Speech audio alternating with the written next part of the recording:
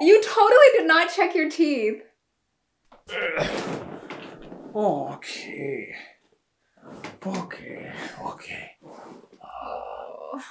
Welcome back to Spoonsville. Wait, baby. Give me a... Yeah, I gotta pause. Okay. Please. You can't just like... Brrr. Okay. Welcome back to Spoonsville. And today we're going to be naming 5 movies we could not finish. Part 1 of this series. Yeah. Yeah. No particular order. We scrounged them up from various sources, Netflix, Disney Plus, and some such, what have you. And so number 1, starting off, The Grand Seduction. The Grand Seduction. I believe it's a remake of an earlier, I think it's French-Canadian. Correct me if I'm wrong. I think it's French-Canadian called Le Grand Seduction, or Le Seduction Grand. Yeah. Yeah, we gave it a good... I liked a lot of people in it. Had a lot of great Canadian actors. Mark Critch, National Treasure. Gordon Pinsent, you know, National Idol. Brendan Gleeson, I don't think he's Canadian, but he's great. Mad-Eye Moody, I think.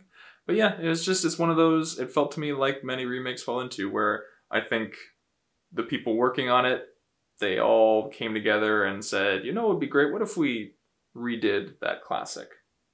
But they just couldn't hold on to the spark that made the classic a classic, you know? I didn't see the classic, so I have no reference. I don't know. I really don't have anything that negative to say about the movie. But it just didn't... I didn't feel like I have to watch the whole movie. Yeah, I was just kind of like, okay. Yeah. It was not unpleasant, but it wasn't pleasant enough to keep going. Yeah, it wasn't pleasant enough to finish. Yeah, it was, you know, there's some stuff that was kind of funny. I don't know why is this even here? It wasn't even that bad of a movie. Yeah, we're not saying that it's a horrible movie. No. And this is just us too. If you were able to, you know, I wish I could finish all movies. Yeah. But yeah, this one wasn't by no means, it is not comparable in terms of the... I would say the acting was really good already. Mm-hmm. That's why I'm like, I don't know why this movie's here. Couldn't finish it. I'm it's crappy. Any movies... we're not even... It's just movies we could not finish for one reason or another. People are going to have the assumption that these are bad movies. We might finish this one later, but for now, it's unfinished. Okay, well, let's move on to the next one. Yeah. This one is in a different category from The Grand Seduction. I actually forgot to put it down here, but it was just popped into my mind. 16 Candles. Oh my god, why is that movie so popular? Because, that was... painful. Yeah, it was. Again, it was one of those movies where maybe it just, you know, it rubs against my sensibilities, but everyone in there was childish and immature and assholey, and like the main character is also not that likable, but you know, for me to kind of get into a movie like that, a teen coming of age thing, you have to root for, you know, you have to be able to feel for the main, you have to be able to put yourself back. That's the enjoyment of those movies. Remember when you were coming of age and you were struggling with these things that teenagers struggle with. But for her, she was just very stubborn, and okay, I get it. Her family it was rude to not remember her birthday. But bring it up. They were busy with other stuff, remind them. And she would just stubbornly be like, I know, I refuse. And okay, you're just sulking.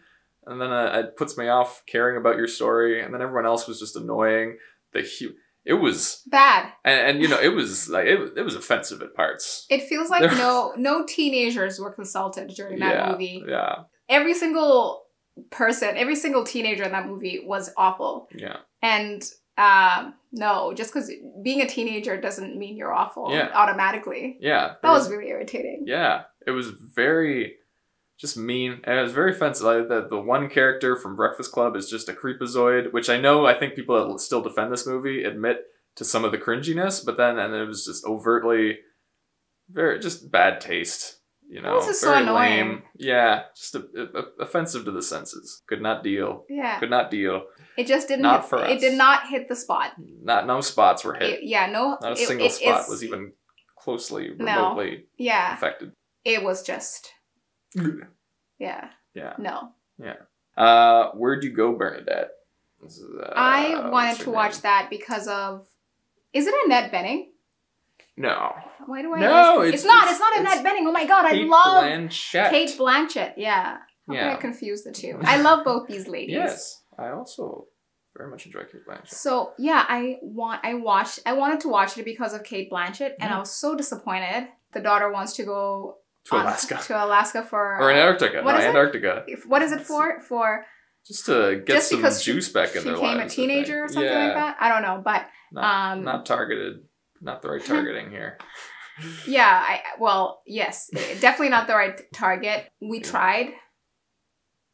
Because Kate Blanchett, and it was just, I was waiting. I think you got tired before I did. Yeah, sometimes you get tired before I do, and I want to let's give it another scene, but that one was tough. I always want to blame it on the pandemic, being like, they wanted a gig, but I don't know when this came out. It was probably pre-pandemic, so there's no excuse. Yeah, I don't know. The next one, Don't Look Up. Don't Look Up. Which one was that again? Exactly. As the comet, end of the world, Leonardo DiCaprio. Oh my god, why? Yeah. Meryl Leonardo Streep, DiCaprio. Jennifer Lawrence. Jonah Hill. I like Jonah Hill. I like Jonah Hill too. Yeah. Jonah Hill is great. Yeah. Moneyball. Yeah. Again, I think there was also Timothée Chalamet. Right, we didn't get to him. Didn't even get to him yet. Chalamet. We never got we didn't even get to see him because we just couldn't get through it. No. These are all great actors. It was just like trying to shake people, which, yeah, maybe the people working on it are just trying to shake, but then it does just come off as forceful propaganda. I don't know. I mean, even if you kind of agree with it, you're like, I still want to watch a movie for the entertainment, the artistry, the creativity of it, the immersion of it, and it takes me right out of it when it's just propaganda. Yeah, it's really was propaganda. Yeah. As much as we agree with a lot of what the movie tries to do or promote. I get the stuff with how everyone is so easily distracted and attention spans are so small and everything. Yeah, you're like, okay, I get that, but turn it into a way that's actually interesting. Yeah. I don't know. With this, I agree, but it makes me, it's one of those where it's like, it makes you almost want to, it pushes you away because it's just offensive, I found. It's condescending, it's very cringy, and the humor is cringy or mean again, offensive, I don't know, just lame. Yeah, I also really don't like any kind of content that discredits opposing views in that way. Like, you're not human if you don't believe ABC. Right. I think at the end of the day, people have different views, different opinions, and also you don't know why people get to a point of believing in certain things. Yeah. Sometimes it could be a lack of education. Sometimes it could be because life was brutal on you forever. Or sometimes it's for superficial reasons. Mm-hmm. And you deserve to make your choices based on whatever reasons, right? Huh. But if I'm trying to convince someone of my personal point of view, I'm not going to do it by disrespecting them. I don't see why. For me, I felt like it lost a lot of opportunity to change minds because it did it in that way. Yeah. The whole movie, I feel like I would just be like, yeah, I get it. Yeah. Yeah. So, oof. Awful. Oof. To end it off, so the Guernsey Literary Potato Peel Pie Society. Yeah. Which I like the name. And generally, I like the premise of it. I think it was just kind of I don't know, something with the production was a bit low. We didn't really get that far in the movie, but I'm already assuming that she's going to call off her engagement with the guy that she got engaged to when she goes to this town where this society hosts a book club to avoid getting imprisoned by the Nazis. Yeah. She goes in there, as this writer goes to visit this town because she's interested in it. She wants to write about it. And so she gets there. She stays at a bed and breakfast. It wasn't Airbnb. There wasn't an Airbnb then. And then she notices that, this ring that I have is too blingy for this town. She takes it off. Oh, yeah.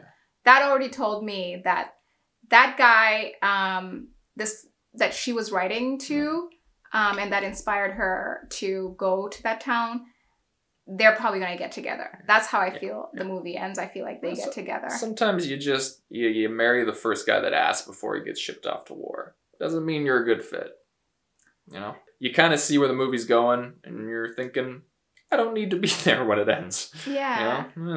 If I carried on, yeah, would I be dissatisfied, or, you know, it leaves that bit of possibility. Even as I speak right now, I'm like, maybe I should go back. I've tried to do that with movies. It'd probably be an adequate ending.